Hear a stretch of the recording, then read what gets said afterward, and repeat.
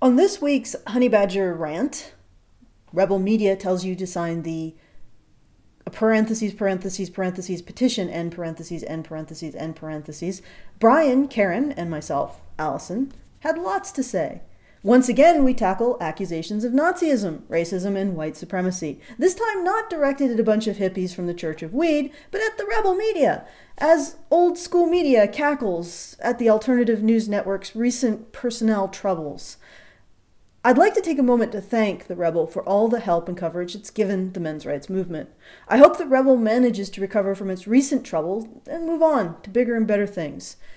Now, if at any time you wish to be brought to the abridged version, a link is in the low bar. And if you want to go to the full stream, the link is above you right about here.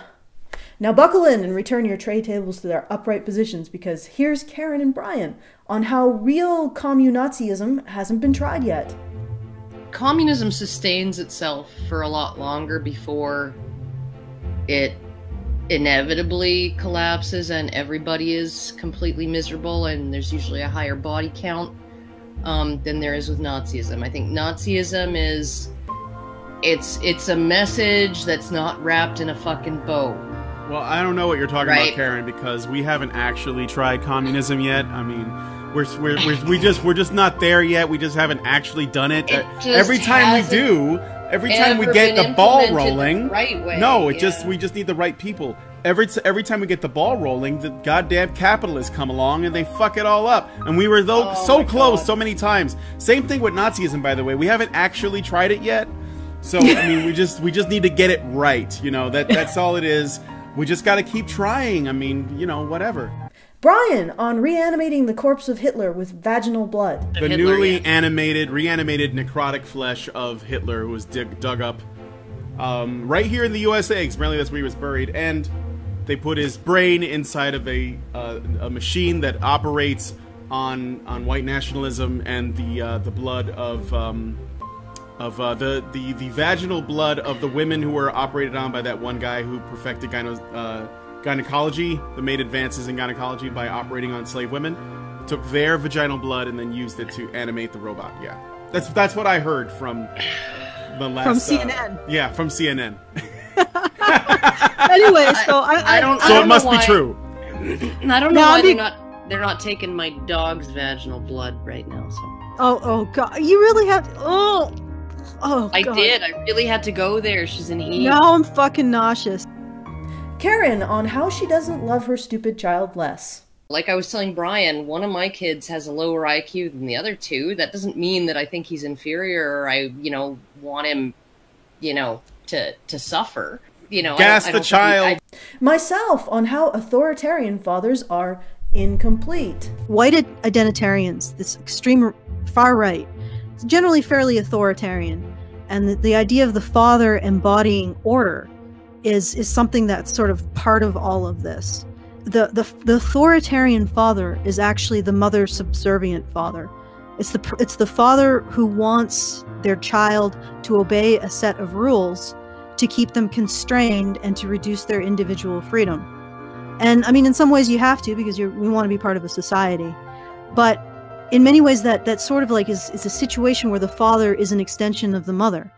Because that, if you think about it, keeping a child in a sense of order, obeying rules, making sure they do this X, Y, and Z, it's not unimportant, but it's still keeping a child within a constrained environment. And the way that I approach that is I said, well, there's the mother subservient father who's sort of an extension of this constrained maternal environment that has these rules that you have to learn and you just have to abide by them, and that is it. And then I called another type of father the realized father, who instead of teaching their children to maintain a strict order by battling chaos, which could be, I don't know, the intermingling of the races or the possibility that there's Nazis right around the corner, the realized father teaches his children to use chaos to fly instead, to fly to their goal instead. And the difference is that if you imagine a hawk on the wind, the hawk doesn't control the wind, and yet the hawk still uses the wind to get where he wants to go. And I think the realized father teaches his children that. Brian on how most white people won't just side with other white people in the coming race war. I don't think that all white people would come together to actually engage in a race war against the other races. Actually, I think that more white people will actually target other white people that they think are a threat to the races, because I think that in many ways, one of the things that is part of Western, like white Western, culture, is that it is open and welcoming to other races. So white guilt too. Yeah, right? that's sort of mixed in there, but I think that's part of what makes Americans Americans. Like, it's part of what it is about them, and the ones that tend to identify more closely with being American than they do with their race tend to be more open to other races and protective of other groups too, because they believe in the American dream and these Western values and these sort of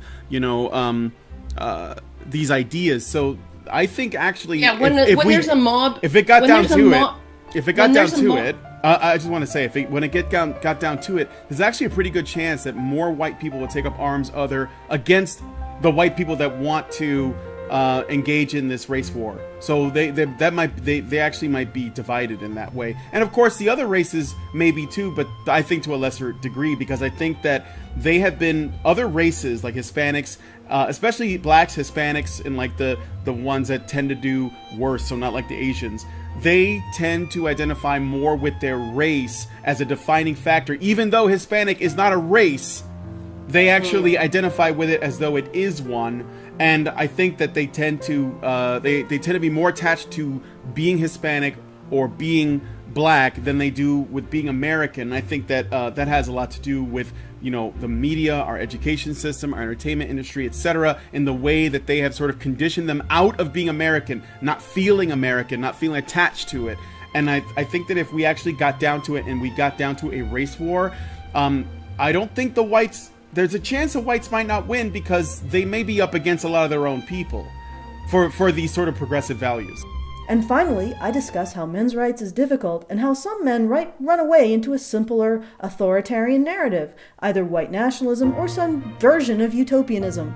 It takes a lot of guts to stick around with this content if you're a man. And if you're a woman too. Because it is fucking difficult content. Literally, it is questioning the very foundation of people's identities. It's sort of like being able to just sort of sit and have somebody constantly beat your knees with a baseball bat and be like, oh yeah, I can tolerate this. I'm okay with this business. Hurts like fuck, but I can do it. Or alternatively, how like martial artists like pound one of those boards to harden up their fists? And their bones or their shins. It's sort of like enduring that and just being okay with it, because it is a constant drum of pain, and it's a constant drum of questioning the foundation of your identity as a man or as a woman, because we identify men in terms of their service, which by definition means that when they're vulnerable, they are outside of the identity granted to them by society. Very uncomfortable place to be. And women, in many ways, are defined by the value of their sex rather than their individuality. So when you start to question the goodness of your sex, or the ineffable goodness of your sex, like it's just part of what you are as a woman, that you're always right, that you're always moral. When you start to question that, you're questioning the identity, your identity. That's a really, it is hard to understate how painful it is to question the fundamental aspects of your identity, and how tough and how much endurance you have to be able to just continue with it. And I can see men who just can't hack it running away to something a little easier. And I'd like to bring your attention to our funding website now. Are you okay with that? Yes, great. Informed consent. Let the show commence. If you enjoy this content, please do consider becoming a supporter. There are a number of delicious beanies we offer our patrons, including access to our Discord, after-show chats for interactive funsies, and other perks. www.feedthebadger.com